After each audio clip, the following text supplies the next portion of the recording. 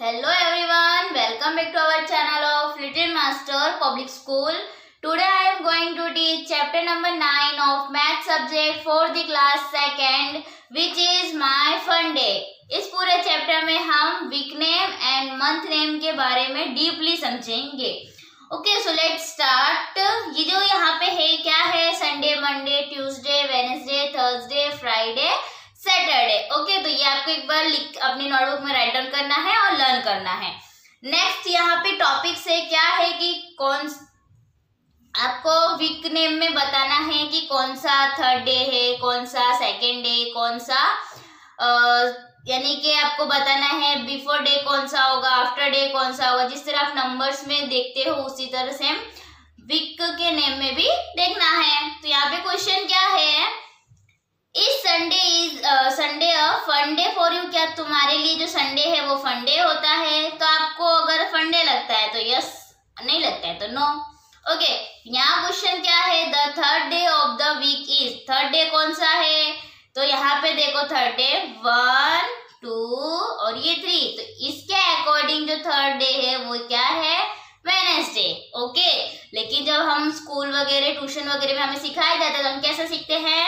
Sunday से सीखते हैं. ओके, संडे से स्टार्ट करते हैं, संडे, मंडे. लेकिन जो हमारा वीक स्टार्ट होता है किससे स्टार्ट होता है? मंडे से. ओके, इसके बाद ट्यूसडे, इसी तरह so on. Okay, now the fifth day of the week, इसी में काउंट करेंगे तो ये फोर्थ हो जाएगा और ये फिफ्थ. तो फिफ्थ कौन है? फ्राइडे.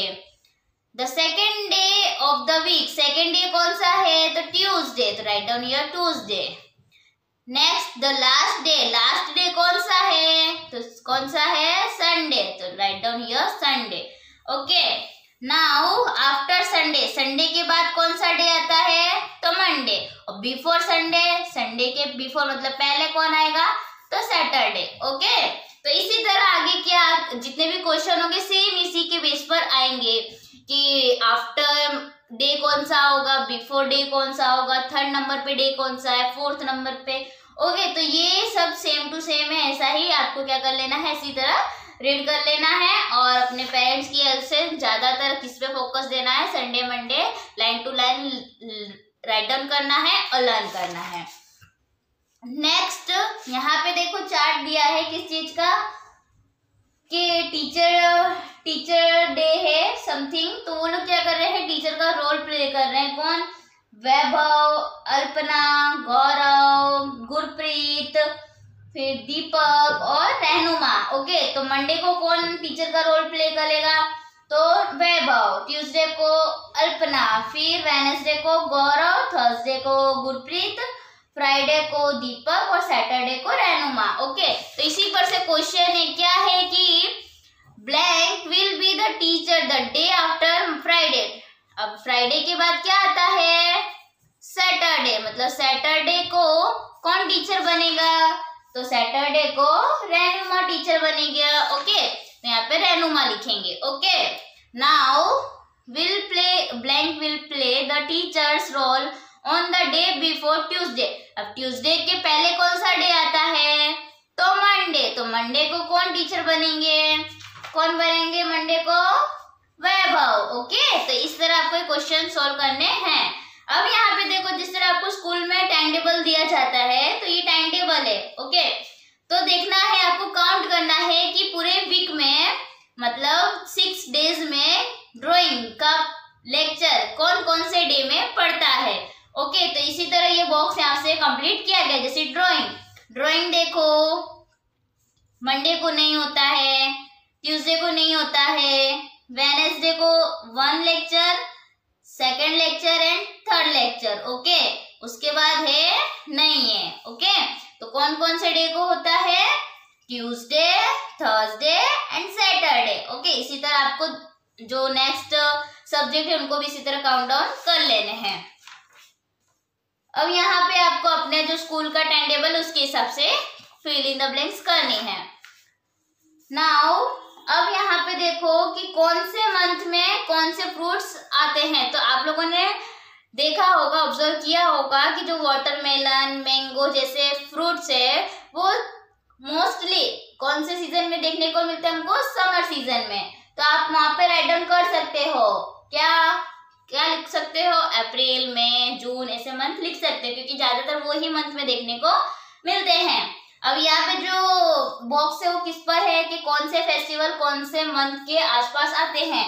तो जैसे कि हम दिवाली की बात करें तो इस बार नवंबर में भी होती है, अक्टूबर नवंबर ये मंथ के आसपास होती है। फिर दशहरा भी अक्टूबर के आसपास, गणेश चतुर्थी अगस्त के आसपास, होली का तो फिक्स है वो हमेशा मार्च में ही आती है, शिवरात्रि वो कभी फरवरी में आती है कभी मार्च, मतलब आसपास चला ही जाता है, ठीक है। लेकिन कुछ कुछ फेस्टिवल ऐसे हैं जो फिक्स है, ओके।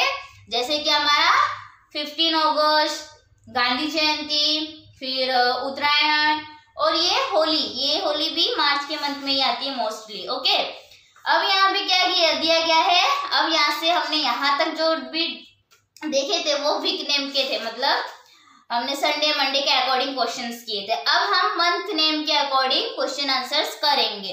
तो फर्स्ट ऑफ ऑल जिस तरह आप संडे मंडे राइट डाउन करोगे उसी तरह आपको एक पेज में वीक नेम लिखना है और एक पेज में मंथ नेम लिखना है और साथ ही उसे लर्न भी करना है, ठीक है। यही आपका रहेगा होमवर्क, ओके। नोटबुक में करना है ये दोनों, राइट एंड लर्न, ओके।